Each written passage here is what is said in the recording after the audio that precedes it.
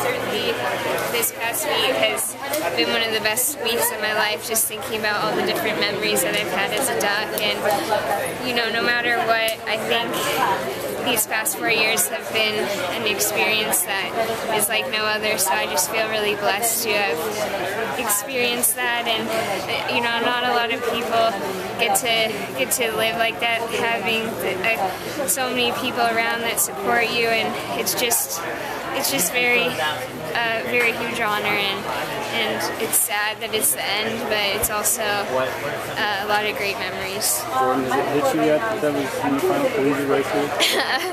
Kind of. It's just, like I said, a little bit surreal, and when we were just walking out for warm-up, the crowd was on their feet, and I just feel so blessed to have this community around me. Like I said, everyone is just such a, I was just enjoying the moment, you know. It's so nice that it was here, and today I was trying to believe in storybook endings, but that's life. You can script it all you want, but it doesn't always work out the way that you'd like it to. But I know that God has a plan, and I'll continue to go out there and give it a lot of heart every time I race, and I'll race at Hayward again, just not in this uniform. So it's hard, but there's so many people around me, and it's just really, really special. So I'm trying to savor every moment. What stands out to you about your career at Oregon? Just everything. I never think about winning or championships, or we've won a lot of team titles together, and that's always very exciting, but it's just all about putting in the hard work every single day and having people around me that support me. And I've had a lot of ups and downs throughout my career, but I wouldn't change a thing, because those are what make everything so exciting and make really a good experience. So I'm just very thankful for everything. At today's race, is that where you wanted to try to take the lead with 400? Or?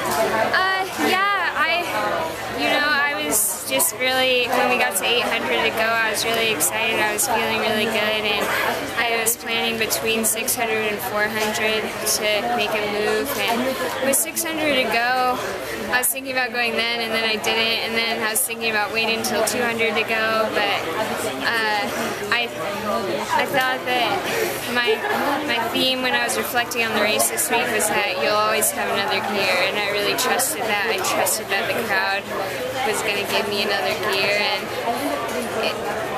in this case, I guess the other gear was helping me hold it together, and not, I mean, Betsy passed me, but I didn't give up when Abby passed me on the backstretch, but with 200 to go, then I had to kind of be like, okay, just get as many points as you can, because the team is obviously the most important thing for me. And you know, I think that my professional career is going to go really well because of the things I practice, and it's important to practice that, having a lot of heart every time you race. And one day the heart and the fitness will be there. I knew that if I was to win today, it would have been a huge upset, and I knew that the crowd would be behind me, but I guess, you know, I still have a little bit to go before I can be at Abby and Betsy's level, but I think that this race and this year really show that I'm right there, and I really am believing that I'm going to get there really soon. Did you feel the wind when you hit the back straight there? A little bit. You know, my parents were sitting at 300 to go, and I heard them, so that I was more focusing on that than the wind, I guess. But you know, like when she went by me, she's a very good athlete, and just really good fitness. I mean, she's probably gonna win USA's, and so I really respect her, and when I do workouts out here, I try to be like her. So it's interesting that, you know, I pretend that I'm running like her. So it's like a kind of that balance there. But I think that I need a couple more years to be at that level in these distances. But that was honestly, we were running pretty slow, but it was the goal was to run the best 5K that I've ever run, and I think that was the best one. You've run a lot of distances during your Oregon career. As you look forward into the future, what do you think is going to emerge as your best distance? Probably the 10K. You know, not making the 10K final here gave me a lot of motivation for this race. I wanted to be out there so bad for the 10K, and even on the warm-up I was saying, I wish this was a 10K, and my coach was like, said no one ever. You know, like, I'm probably the only one that was wishing it was a 10K, but the 10K, I just love it, and it's honestly helped me a lot for this race. When we got to 8 laps to go, that's when, in a 10K, that's when I tell myself, now we start racing. So I was just like waiting. I knew like Abby was going to take it at some point. We've been practicing that in practice, you know, the squeeze, and she went later than I thought, and then with 2 laps to go, I just got really excited because I was like, wow, I'm still here. This is great. And like I said, with 600 to go, I was like, I can go now. And but then I waited a little bit and made a big move and thought I would have another gear, but I just didn't have another gear. Congratulations, Kid. Thank you. When you took that lead, did you think, you talked about the storybook ending, did you think that you were going to do it? Like, I mean, what was that like to have the lead at Hayward Field as a senior? I absolutely thought that I was going to do it. I think that everyone going into this race thinks that they have a shot at winning, and I told myself this week I want to get the crowd really loud, I want to get them into it, and I think if anything, one of the things throughout my career is that I'm always in the thick of it and always making it a race, and I think everyone will be talking about that move, and unfortunately my fitness just isn't there to stay with them for the last lap, but I have no doubt that we'll get there, and I have no doubt that we'll be in another race when it'll be the same players probably, and hopefully I'll have it then. It would have been nice because everything going on around this race to have it today, but that's okay. It's just the beginning. I know you guys have probably been focused on the 5,000 here, but did you think back, like, to figure out what happened with the 10K in Austin? It was just the heat.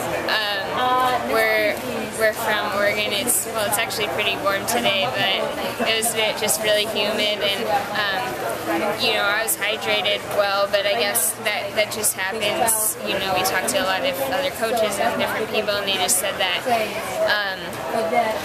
it just can suddenly hit you, and then you get really tired. But I just really had a lot of my coaches and friends to help me bounce back, and I drank a lot of water, Pedialyte water the next day, but certainly gave me a lot of motivation for the race today. I wanted to run the 10K, and all those girls that were out there on Wednesday, they were very lucky to be out there, and I was thinking about how much I wanted to be out there, so today I was like, you know, this is what you want to do, you should be thankful to be out here, so just enjoying every moment. With the 80-degree temps, did any of the doubt, thinking back to Austin, come in at the start line before the start, or?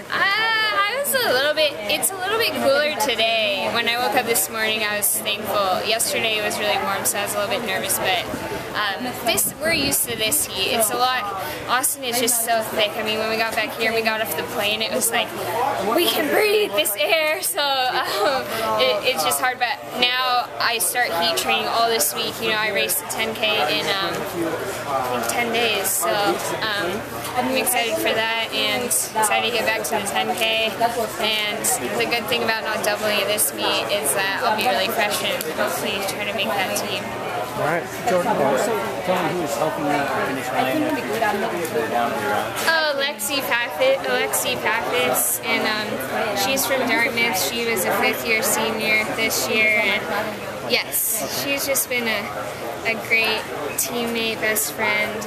It's amazing how much I've connected with her. I've never connected with another person so much ever, and it's just made this year so many great memories, so special, and she's just a great person, great athlete, and you can catch her tomorrow at Portland Track Festival. She'll be running the steeple, trying to go for that A standard, and she's really fit too. She's done all our workouts together, so it's great.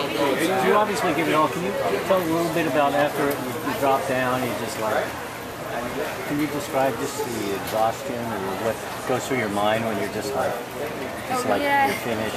Yeah, the last lap I was just thinking, you know, give it your all, and I was, you know, as soon as I crossed the line, I was like, I can't be upset because that's what I did, and I think I gave it a lot of heart, but I need just a little more time to be there and have that finishing gear. And, you know, everyone always talks about how I don't have my finish, but I think that it's going to come, and I'm just excited for the future and for moving to the longer distances. Okay.